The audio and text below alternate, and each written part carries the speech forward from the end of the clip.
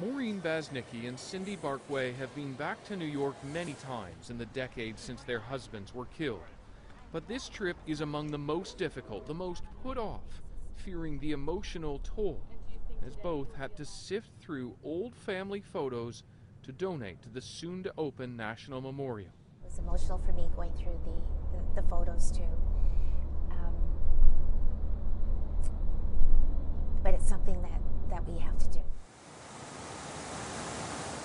At Ground Zero, workers are finishing off the new memorial. From above, you can see the footprints of the fallen towers, now giant pools.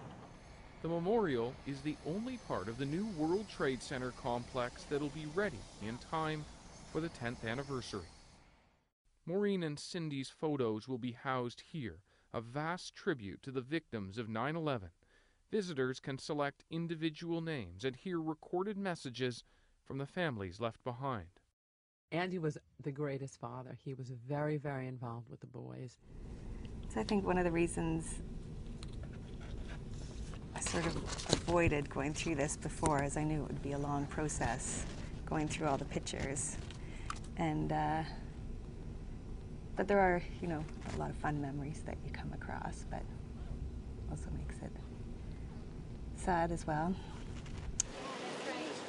For years, Maureen volunteered at the 9/11 Tribute Center, even giving tours of Ground Zero, but stopped when it became too much.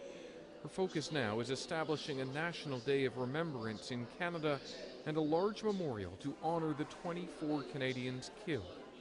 Right now, there's only this plaque in Ottawa. This was a day that we'll never forget. And we need a monument in Canada. From their hotel overlooking the site of their husband's death, both women turn to the future. We love to laugh. We don't want to be 9/11 victims for the rest of our life. And do you see the American flag down there?